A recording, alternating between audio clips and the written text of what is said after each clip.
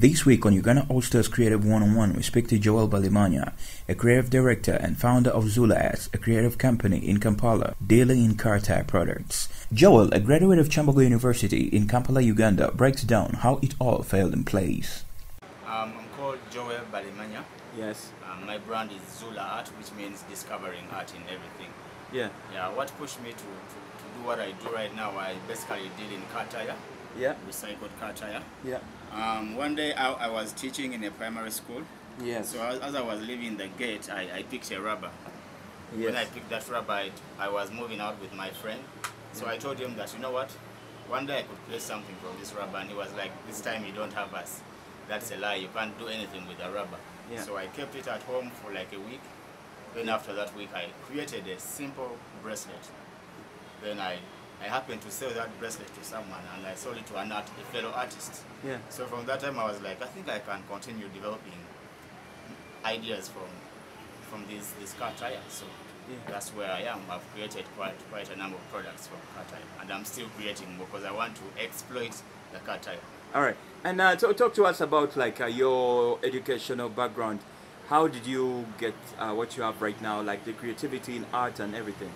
I did a diploma in ceramics at Chambogo University.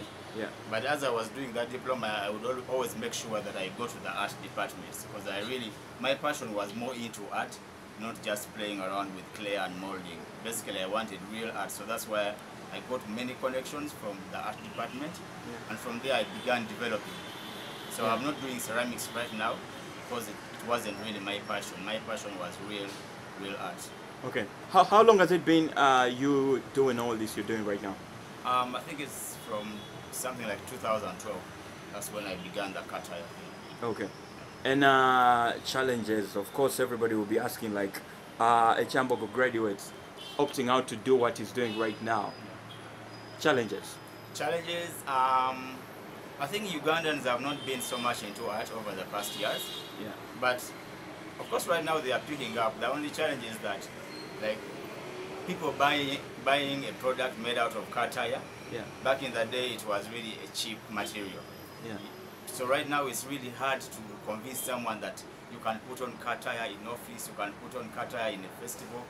It has been a challenge, but good enough now. I'm beginning to pick up.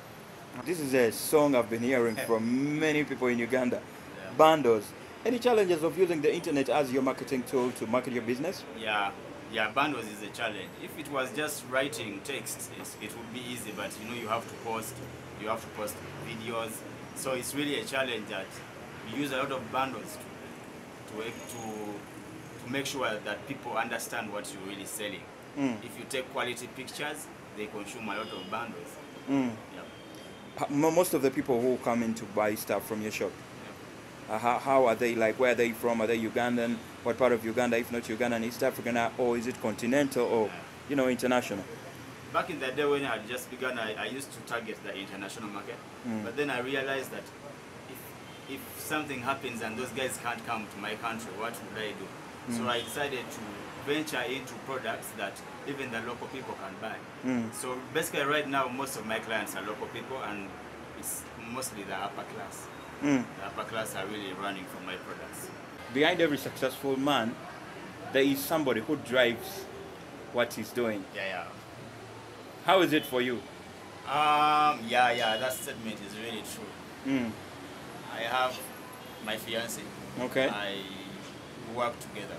Okay. She helps me in marketing. She helps me like do some of the products. And she's really a strong pillar in my business. Yeah. I'm called Tendo Gladys. Tendo. Yes. Omchala ayamba omwami. How I've been able to help my fiancé go forward, to have Zula Art shine. Yeah. I think it's not me alone, possibly, but it's the fear of God. Whenever I fear the Lord, it's the beginning of the wisdom. So I think I obtained the wisdom from my God, then to help push my fiancé go forward, to develop Zula, and to make it to a light. Okay. And you are a university student. University is like one of the most biggest market, like for consumers of like really stylish things like this. Any chance you've happened to, take the stuff to school and your fellow students help push your brand? Exactly. Actually, I've just accomplished my university. I should be graduating 2016 January. But for those years, the previous years that I've been in campus, Yeah. I started with my friends. Yeah. And then when my friends started to wear them, as me too, I also used to wear them. Yeah. We used to brand the name. Yeah. Everyone who could see us at the college could come to us and then give them directions. Because at times I would tell them it's us who make them.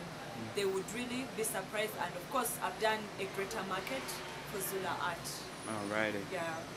Anything you want to tell like university girls who still believe like you need to be employed to make a living on this planet? Oh no, I think that's not a right way to go. I think every university student or university girl, most especially girls, I could encourage them if they're at university and they have gotten some little money to push up something. It's better they go that way.